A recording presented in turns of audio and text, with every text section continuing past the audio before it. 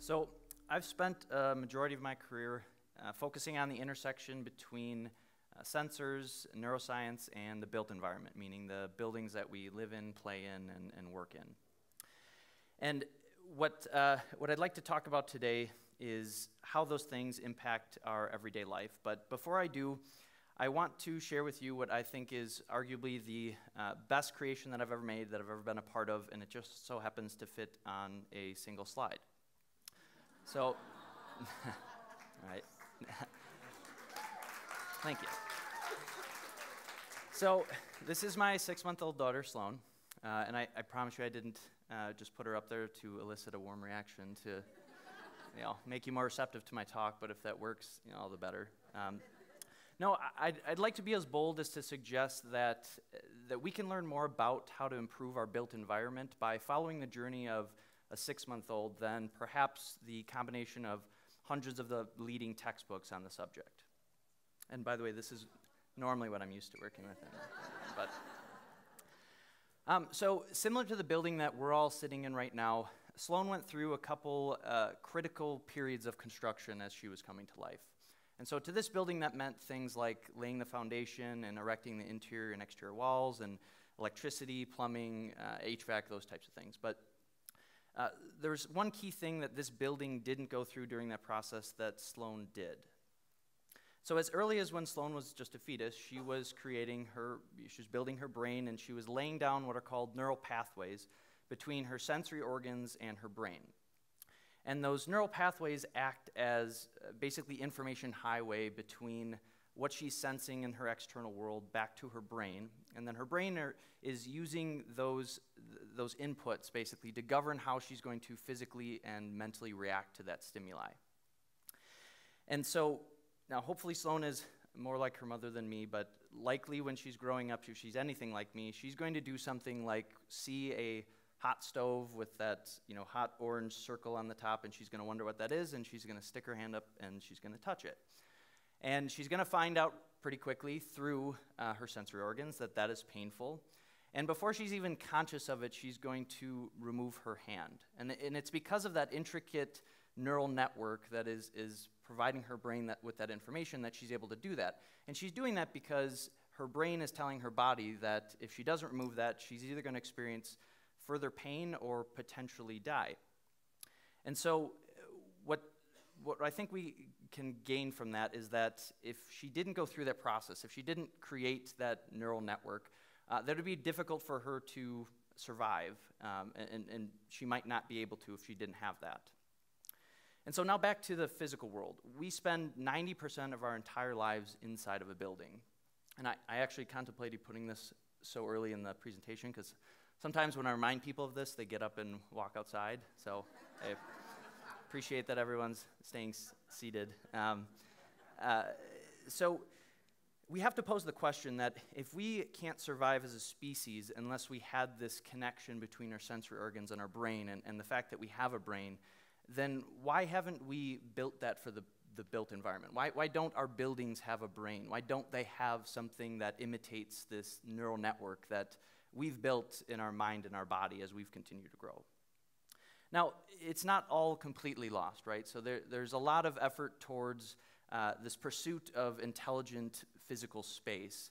And as the term suggests, cognitive architecture is this idea or this understanding that the physical space has such a profound impact on our cognitions and on our emotions and on our well-being that it needs to be the subject of study and that we need to better understand it, which is something that we're doing today, which is a good first step.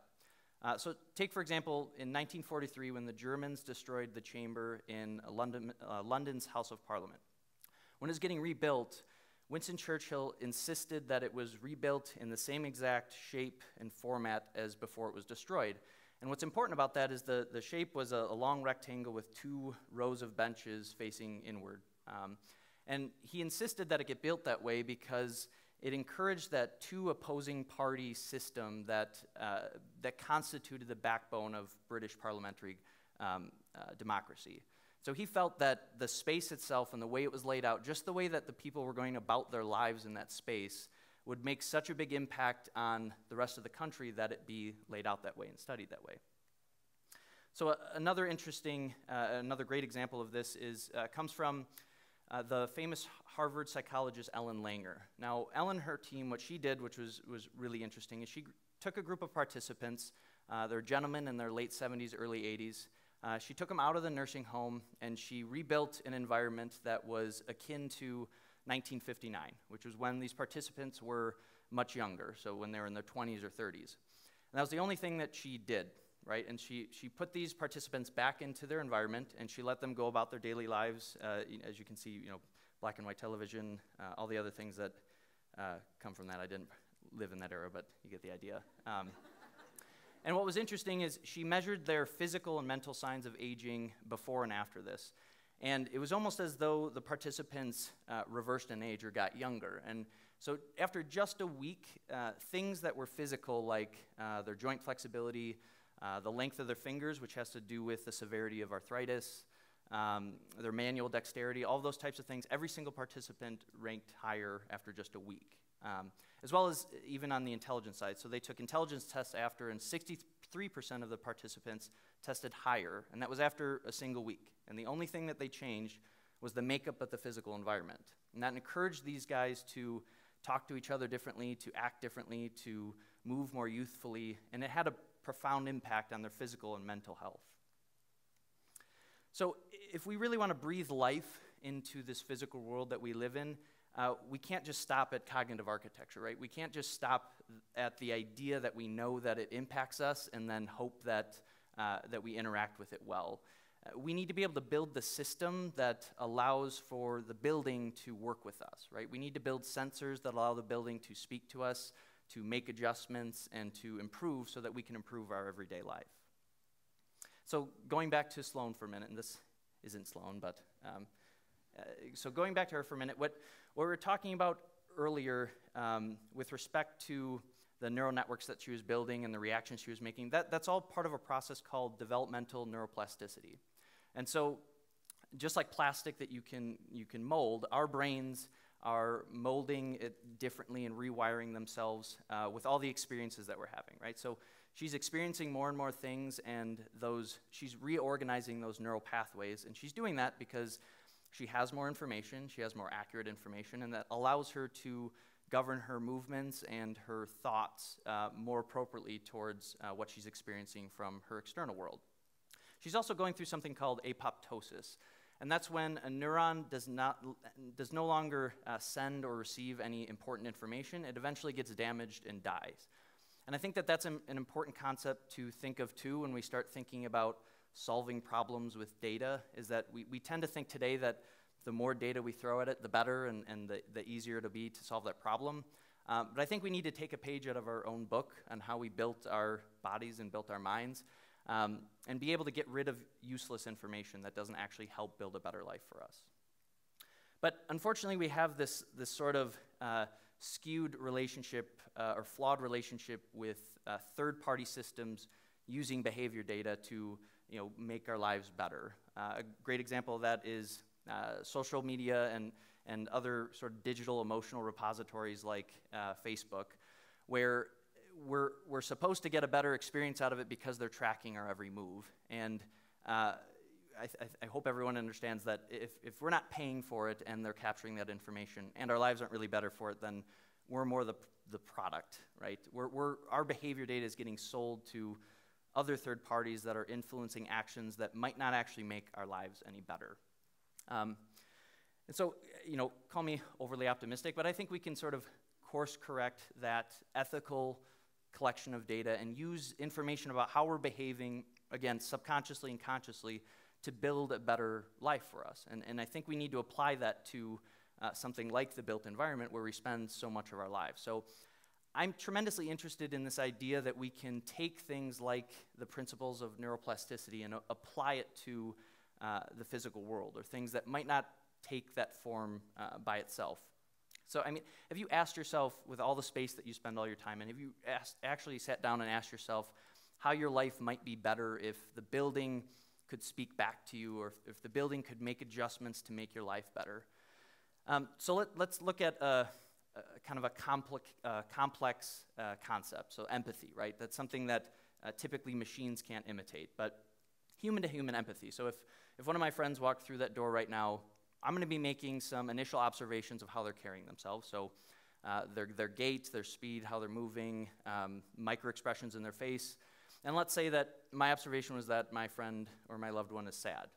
Well, social protocol would suggest that I would do something to lift their spirits, right? I would either go up and embrace them with a warm hug or exchange kind words. And so what I'm wondering is can we take that same concept of empathy and translate it into a form that isn't required of another agent, and that other agent being a human? And I'm talking a lot about machine intelligence and humans. I don't inherently dislike humans. I brought one into the world, but I want to explore this idea that can we do that with the physical world, and can we imitate that by having the building around us make these sort of subtle, constant changes or use implicit modulation of our physical space to accomplish the same thing. So I believe with things like unobtrusive or truly unobtrusive sensors that are tethered with software that can sort of computationally interpret the same thing that I might be doing, watching that friend or loved one come in, I believe that we can build, that our building itself can actually intervene and accomplish something similar. So let's say that was me walking through and it knew that, or it had an idea that I was bummed out. As I was walking maybe more towards a window over there and it knew that the shades were down, could it automatically lift those shades and let more natural light in to improve my mood? Or could it encourage a collaboration with another person in the environment to boost my mood? So you kind of get the idea of how we can translate that into the physical world.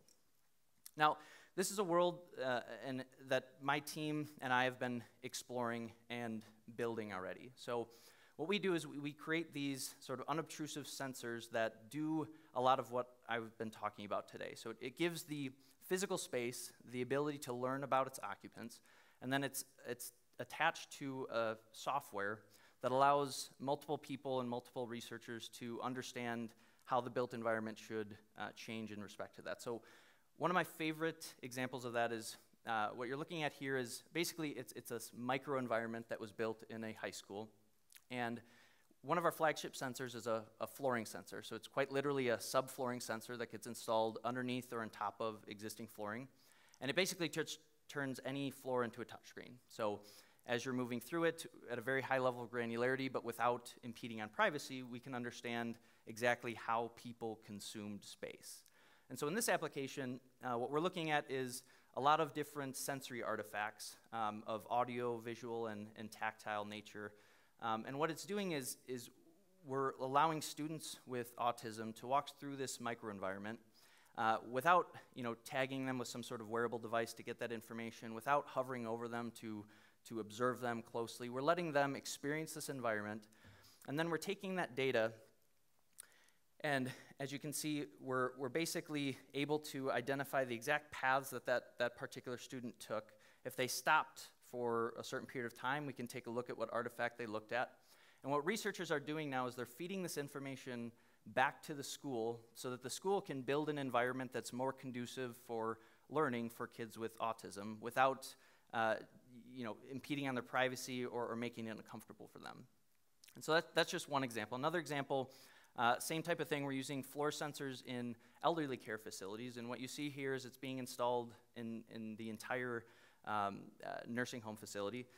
And what we're doing is we're using this constant flow of information to be able to eventually predict and prevent a fall from happening versus just detect that it happened. So every day as these patients are walking through, we're getting a better understanding of the degradation of their gait and a better understanding of their speed and the relationship of all of those variables so that we can one day be able to say, this person might fall in the next 48 hours because they're exhibiting this type of behavior by the way that they're interacting with the physical space.